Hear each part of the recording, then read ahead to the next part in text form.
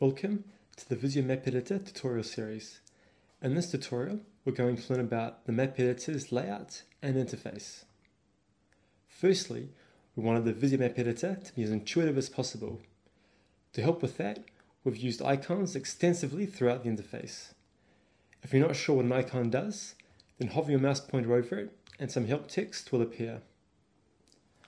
On the top of the VisioMapEditor, we have the menu view.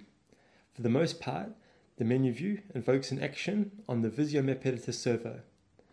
The menu view exists no matter where you are within VisioMapEditor. However, the contents within the menu view will depend upon the currently active page.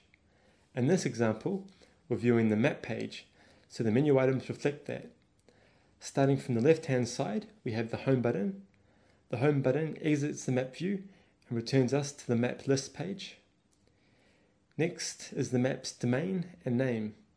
Here we see that we're currently viewing the Visio Island map, which is hosted on the Visioglobe demo domain. Following this, the Save button allows us to save our map modifications to the cloud. Next, we have the Restore button. The Restore button allows us to load and view older versions of the map into our web browser. This may be useful if you want to see what the map looked like several months ago, or if we want to revert to an older version of the map. Next, we have the Undo Redo buttons. These invoke undo and redo actions within the local map currently viewed within the browser. There is a Preview button that invokes a local action to quickly view the map in 3D. This is useful for quickly seeing how the current map looks when viewed in 3D. Let's try that now.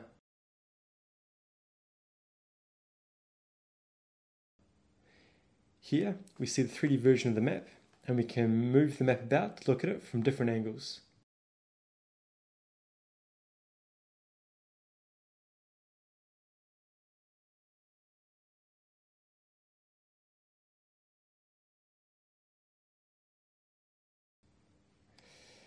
Then there's the Build button. Building the map generates a map bundle for your targeted platforms. For example, mobile, website, or kiosk. It's this generated map bundle that will be eventually used within your final application. Further towards the right, there is a search box. The search box allows us to easily locate places within the map. For example here, if I search for office, I get a list of results linked to office, and if I click on one of them, the map zooms in to that particular surface. Next to the search box is the Help button. The Help button opens the Help and Documentation page. Finally, within the menu view, there is the User button. This tells us who is logged in and enables us to perform user-type actions, such as logging out. Okay, so that's the menu view. Now let's move on to the Tools view. The Tools view can be found on the left-hand side. Within the Tools view, we have all the tools at our disposal for editing the map. As we can see, the Tools view is made up of several tabs. The first tab is the Drawing tab.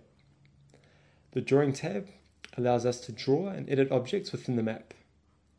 The second tab is the Routing tab. The Routing tab provides the tools to create and edit the routing network within the map. The routing network will be used to provide your end users with the best possible wayfinding experience within your venue.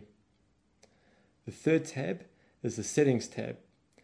The Settings tab allows us to modify certain parameters associated with the map. For example, building and publishing options, as well as layer options within your map. On the bottom right, we have the Map view. Here, we can select what floor we want to view within our browser.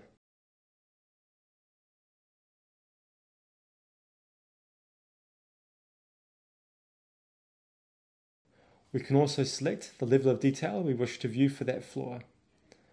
Level of detail 0 being the lowest level of detail. Okay, now we know our way around the VisioMapEditor interface. For more details on each of those items that we've covered here, I invite you to check out the rest of the tutorial series.